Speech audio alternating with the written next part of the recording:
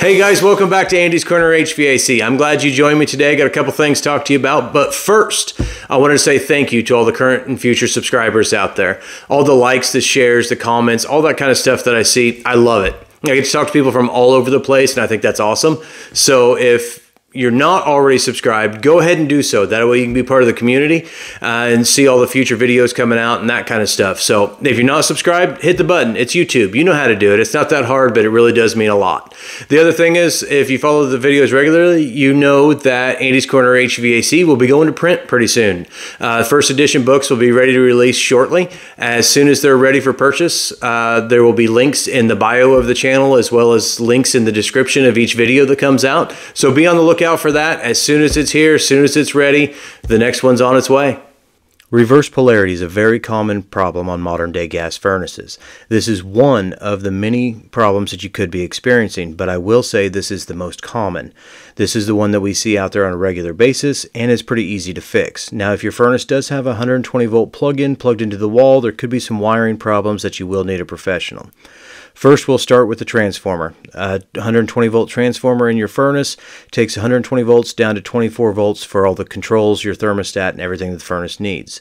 On the top, you'll see a white neutral wire that comes in. On the bottom, we have a black 120 volt hot. Now, the power goes through that transformer and comes out those two wires as 24 volt low voltage. That is carried by those two wires down to your control board, for the board to redistribute out everywhere the low voltage is needed, your thermostat, safety controls, etc. Now, these are your thermostat connections here. The red R wire is what we're going to need to pay attention to, so remember this wire for when we come back to it. Down here at the bottom, it is very hard to see, but it does say line underneath there on one of those terminals. That is 120 hot coming into the furnace. Now be very careful with this. We want no accidents out there whatsoever, and Andy's Corner HVAC does always recommend to have a licensed professional take care of any of these issues.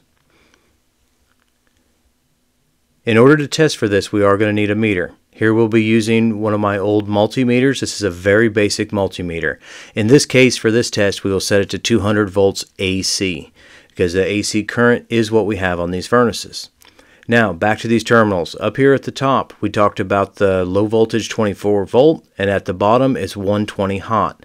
We're going to want to test between those two terminals, and if we have around 150 volts, we have reverse polarity.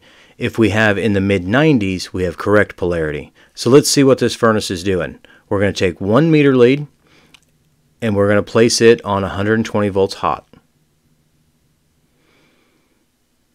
Now we will take our other meter lead and place it on 24 volt hot.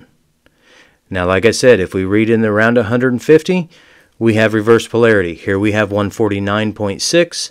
That is reverse polarity. It is actually a very simple fix to correct this. I do recommend shutting the power off and using a pair of pliers in order to remove these wires. So shut your power off, and then you can remove these two low voltage wires. Remember, not the hot wires, not 120. These are 24 volts. Reverse them. Where one was on top, put it on bottom. Where one was on bottom, put it on top. We will reinstate the power to the unit, and we'll do the same thing with our test all over again. Take our 2 meter leads, one on 120 volt hot, the other on 24 volt hot. And just like in this case here, we read 94 volts. Like I said, in the mid-95s, or in the mid-90s, you have correct polarity. We have just fixed this furnace. Everything's ready to go, and you'll stay warm for the winter.